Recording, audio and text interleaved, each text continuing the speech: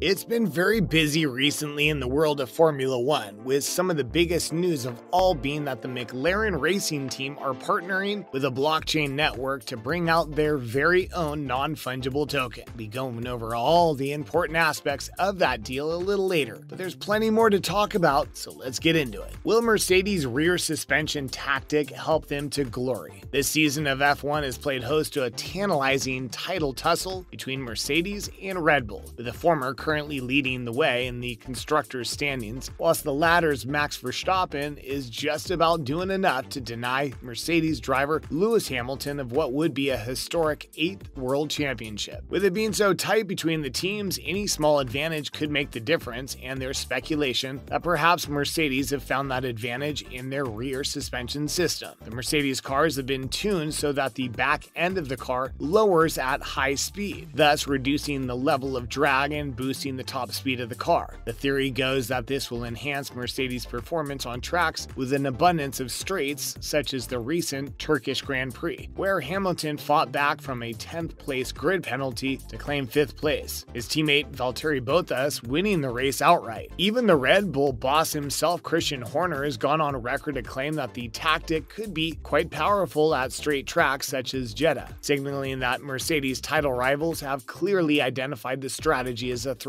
Mercedes boss Toto Wolff has been quick to downplay the influence of the suspension system, and you would, wouldn't you? Anything to keep the opposition from catching on. How decisive this will all be in the World Championship, however, is something we'll have to wait to see. Is Mazepin's car trying to kill him? Goodness, it has been a rough season for Nikita Mazepin and the Haas Racing crew. Their team sitting dead last in the constructors after accumulating an entire 0 points so far. In fairness, the team are not the wealthiest in comparison to their rivals and have historically always struggled, but it feels like we're hitting a new low here when a car is sabotaging its driver to the extent that Mazepin's car did in the recent US Grand Prix. First and foremost, there was the fact that the Russian's headrest came loose after only the second corner of the race, obscuring his vision and making it rather dangerous to even continue racing. Mazepin apparently had to communicate with his team to ask whether there were other cars near him, as he simply could not see with the headrest blocking his mirrors. He then had to make an extra pit stop, adding 30 unnecessary seconds to his time and killing any chance of a successful race within the first lap. The true tragedy here is that he had started the race in good spirits, having qualified at 17th thanks to various penalties to other drivers. But like a tragic comedy, the situation only seems to get worse. Not only did he have his headrest to contend with, supposedly throughout the race, his feet were burning. The Haas team had been left mystified by all of this and are desperately trying to figure out what's going wrong besides, well, everything. A race to forget for Alpine. Haas wasn't the only ones who suffered a horror show in the States. However, as Alpine also endured a particularly disappointing race in the US Grand Prix. Having been enjoying a 15 race streak of finishing in the points, the team had a perfectly good reason to be confident. But as the Alpine boss, Marcin Bukowski, said himself, pretty much everything that could go wrong did go wrong. Firstly, Esteban Ocon was forced to retire before the end of the race after a first lap collision with Antonio Giovinazzi, a massive disappointment to a racer who had finished in the points for 6 of the previous 7 races. The pain didn't end there for Bukowski's men, however, as Fernando Alonso was left incredibly frustrated by the end of the race. Having qualified 19th due to a grid penalty, the Spaniard fought bravely to claw his way to within touching distance of the points, an achievement made even more important by his teammate having to bow out earlier in the race. Unfortunately, he came off worse in 2 separate battles with Alfa Romeo's drivers Raikkonen and Giovinazzi. The former passed him by going wide on the turning, but was not forced to give the place back, whilst the latter, Alonso, passed by going wide, only to be forced to give the place back. Towards the later stages of the race, Alonso's wing mirror then sustained damage. He was forced to retire, going on to claim that the rules are a bit random. Alonso's sour grapes and Haas's attempts at murdering their own driver aside, it's now time to get into the headliner here, the recent news of McLaren's investment into their very own NFT. What could this mean for the future of the sport? Will we see other teams follow suit? All these questions and more will be answered right now. What is an NFT? For those not entirely in the know, an NFT, non-fungible token, is similar to other blockchain cryptocurrencies cryptocurrencies, but differs in that each NFT is totally unique. For a quick example, you can own multiple Bitcoins, but can only ever own one of each type of NFT. Think of them like trading cards, where only one version of each card exists. If you know how absurd the value of rare trading cards get, you know where this is going. NFTs can take form in various mediums, but the most popular at the moment are pieces of digital art. To give an idea of just how insane the market is, an 8-bit style image called CryptoPunk number 7523 recently sold for over $11 million. Of course, anyone can save a piece of digital art, but what's really being traded here is the ownership itself. It's like owning the original version of a fancy painting, just,